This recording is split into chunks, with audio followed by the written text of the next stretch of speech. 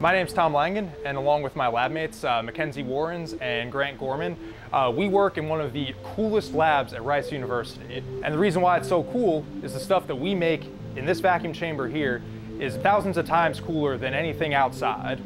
So in my laboratory, we make and we study the coldest plasmas in the universe. And recently we figured out how to make them a whole lot colder, which is actually achieving a goal we've been working on for about 20 years. Cold for a plasma physicist is like a candle flame, something like 1,000 degrees Celsius. The plasmas that we've been making for many years here are actually colder than deep space, something about 1 Kelvin above absolute zero. And with the new techniques we've developed, we've been able to cool them down even further to just about 50 thousandths of a degree above absolute zero, which puts us in a very, very strange regime. The most important thing that changes is that the interaction energy, the electrical forces between the particles, become much, much more dominant, much stronger than the random thermal motion and thermal energy of the particles.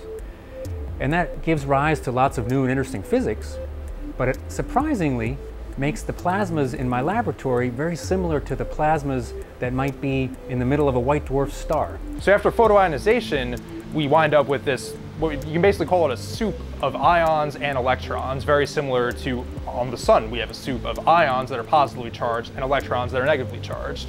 With the addition of these laser cooling beams, we are able to cool the cloud and still have enough time to do interesting measurements of transport quantities like thermal conductivity, which have never really before been measured in these strongly coupled systems. So hopefully through laser cooling, we'll be able to advance the field of these strongly coupled plasma physics in the future. These aren't inexpensive experiments.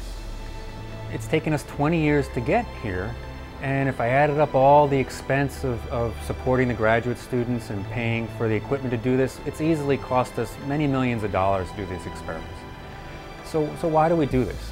Well, it does satisfy our innate curiosity to try to understand the world around us, and that's a big motivation.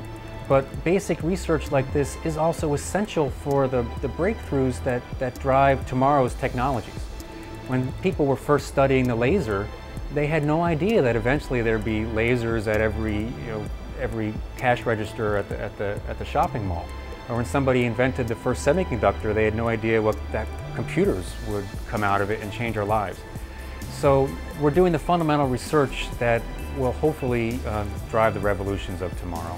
And that's why governments and companies support it, and students and faculty like myself devote our lives to working on these kinds of things.